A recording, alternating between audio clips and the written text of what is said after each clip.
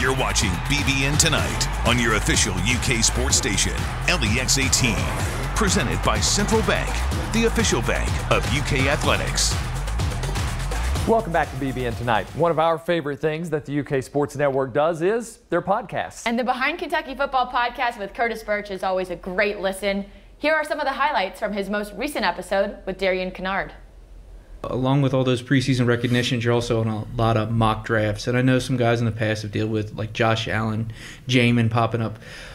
Do you try to ignore those kind of things? Because they can ebb and flow, obviously, so much through a season. How do you take that as an input? It's kind of the same thing to the awards. You know, people have that high standard and think that's where, you know, you would be, or that's what they think of you. It's kind of more of a where people see you, not really a deciding factor, I'd say. I look at it and acknowledge what people are thinking and where they place me and stuff like that. But at the end of the day, a lot of things can change. You know, NFL is a big business, and they like certain players, and sometimes, you know, they like the personality of certain players, sometimes they don't. So what I'm trying to do is just focus on getting better as an athlete and a player, and I feel like, you know, they like my personality as it is. So I'm just going to continue working on me, being a better teammate, being a better leader for the team.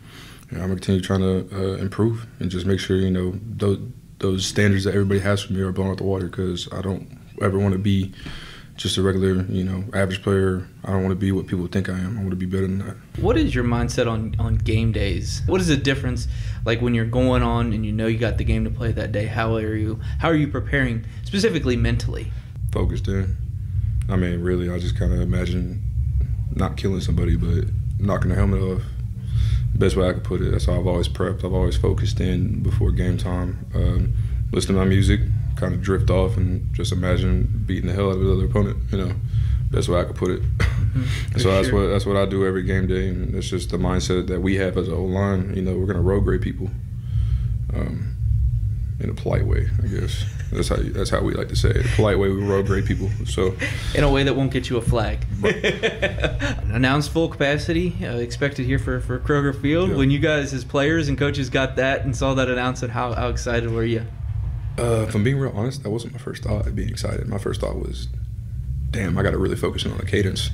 because I remember my freshman and sophomore year, before the COVID really hit, we were down to like big games like Florida, Texas A&M. You can't even hear somebody. Like, I could be right here in front of you screaming at you, you wouldn't hear me. You'd have to read my lips. And that's the first thing that hit my head. I was like, damn. I mean, it's going to be cool, but like, we're going to have all that energy back. But at the same time, it's like, it's going to be a little tough. Mm-hmm. So first thought, got to really focus on, you know, having good hearing for the cadence. But other than that, you know, we were all excited about having full capacity, especially. I know a lot of other stadiums are going to be great too about it. So we're excited for the season. We're excited to get everybody in Kroger Field, for real. It's going to be fun. Everybody's going to be, you know, happy, and they're going to have a hell of a show when they come see us.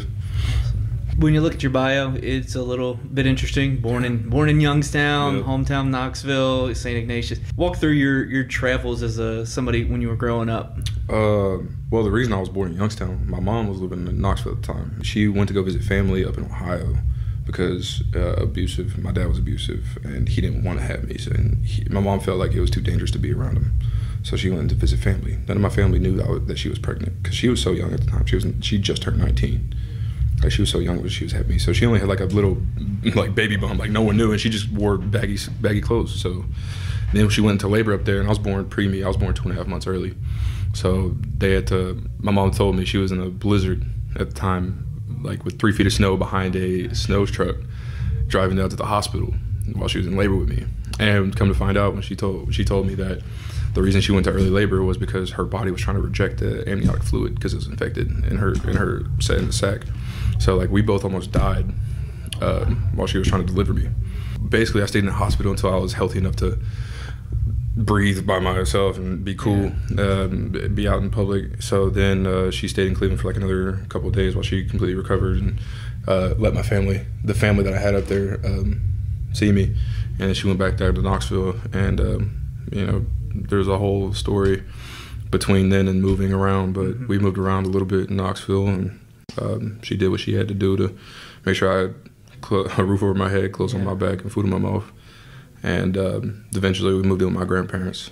So then we lived with my grandparents about 8 years. For a little blip, we moved to Texas. Really? Lived right outside of Austin, a little place called Pearland. I went to Barbara Cockrell for like literally 3 months, 3-4 months, and then the relationship that she had with the guy while we were down there fell through. Then we moved back to Knoxville, and then got all of our stuff together, and then moved to Kingsport. Lived in Kingsport moved middle of my 7th grade year to Kingsport. Finished out my 7th grade year, finished 8th grade, went to Dobbins Bennett in Kingsport, and then moved from Dobbins Bennett up to Cleveland after my freshman year. And I got into St. Ignatius, luckily, and things kind of just rolled from there. Wow, really cool to hear him open up there. And there is a chance that Kinnard goes in the first round of the NFL draft after this season. Yeah, and a preseason All-American. That'd be 2 first-round draft picks for Kentucky football after Jamin Davis went as the number 19 pick last season. How do they keep doing this? That's next on BBN Tonight.